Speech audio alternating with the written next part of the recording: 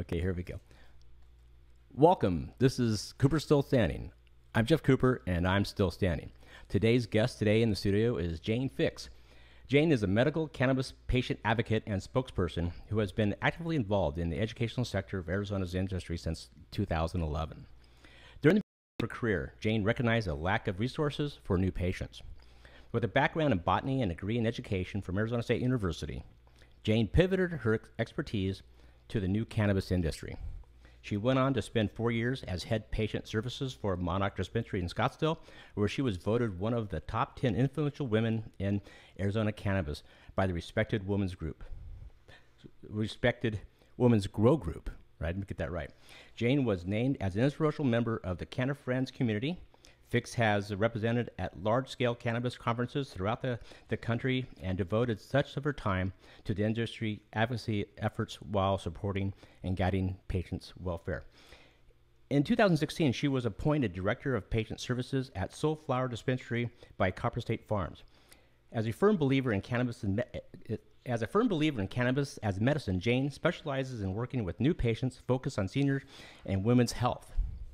Jane is currently the Director of Patient Services with Soulflower Dispensary, where she is responsible for the Educational Wellness Program, and Arizona's first-of-a-kind mixed-use dispensary with adjoining cafe and classroom that is accessible to the public. Jane oversees the curriculum, which includes Cannabis 101, medical cannabis for seniors, and a guide to essential oils, and more. She also offers free one-on-one consultation to patients. Welcome, Jane. How are you? I'm so happy to be here, Jeff. This is going to be really fun. God, this is great. I've been really excited about doing this. So, hey, where do you want to start? Let's start about the classroom, because it's just not me in the classroom. So I do the cannabis classes, so anything cannabis related I teach. But we have an incredible staff with many talents. So we have a woman that does meditation. And the same woman does tapping classes. I have a certified herbalist on staff that we're fortunate enough. I convinced her to do herb classes. I have Bex Metzger, who you know, and she teaches art classes over there. Oh, super! Every 2 super. weeks. That's awesome. So I just took her Van Gogh art class. I enjoy this so much, and I think the community, once they have a full awareness of what's going on, in a year, we've been open 6 months, and I can see the growth. But in a year, it's just going to be commonplace. We're going to go have lunch and stick our head in the classroom and see what's going on. Yeah, well, the whole community's changed, drastically over the last few years, where now you could do this. Back in the beginning, there was no way you could do this and have a classroom or have a cafe next to your dispensary. And I want to remind people that you still have to be a patient to get into the dispensary part. Into the dispensary, which is behind glass walls, kind of like an Apple store. But the front 2,000 feet that run the front of the building is open to the public. There's a lounge area, there's a restaurant, there's a classroom. I have 2 consulting rooms that are kind of soundproof, but you're not trapped in there. So it's a huge space that anyone can walk into and have a meal and get some education. Yeah. Okay. So, again, when I originally talked to you, I was really focused on talking about, cannabis and senior citizens. And I noticed in your bio, you have a big section on education of seniors, and maybe you can step through that for the older crowd or the people that have parents that want to think about cannabis for their family members. Right. So seniors are very curious. My oldest patient came to me at 102. Oh my God. So 102? And she passed at 104. God, pot smokers. And she was, so when you have a senior that is contemplating getting a patient card, you kind of come to the reality that they always thought out of the box, or they started thinking out of the box when they got sick of the medical care they were getting. Right. So a lot of times patients are just sick of going to the doctor for 8 years and not getting any results and not even getting listened to. So when I sit down with patients, first of all, I don't promise any cures on anything. Cannabis is the most potent anti-inflammatory plant in nature. So we have over 500 active chemicals in the cannabis plant. It's very, very complicated, and it gives relief in many ways. But I don't promise, everything's magically disappearing. Yeah, well, you made a very good point. It's very complicated. Yes. There's a lot of cannabinoids in the system, and in the industry, we're able to strip out some of them and reuse them or add to them as well. Like the vapor pens, those are all, stripped out flour and added back in and, made flavors and stuff like that, Then RSO, of course. Now, RSO, I think, is a really Rick Simpson oil. Have you any experience with that? So I don't call it Rick Simpson oil because Rick Simpson isn't here making it, and he didn't make it in the cleanest fashion to begin with. So I call it full cannabis extract oil. I've had plenty of experience with that. I've worked with numerous patients that maybe have cancer and have gone through chemo and radiation and don't want to continue or want to use it as adjunct therapy.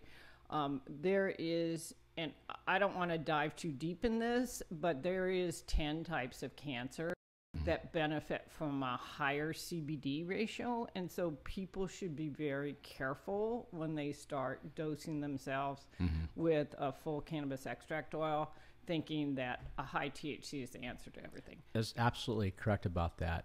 Because, RSO is, well, I agree with you. First of all, Rick Simpson's not here making it. I also agree with you. No one makes it like Rick did. Right, because he basically used a crock pot and did it that way. And all today we're using distillants and stuff like that, and we're really high grading that stuff. Well, stuff like that. So, I've seen some benefit with Rick Simpson oil, and I've seen quite a few patients benefit from it. But it's not your average product. It's not for everybody. And when people first start out with Rick Simpson oil or the RSO oil that was called when I was around, you'd have to stage up to it. You're not going to just take it and go, okay, I'm going to get really high today. It doesn't work that way. Right. Yeah. So, hey, so if my dad came to you and said, hey, man, I'm thinking about using cannabis.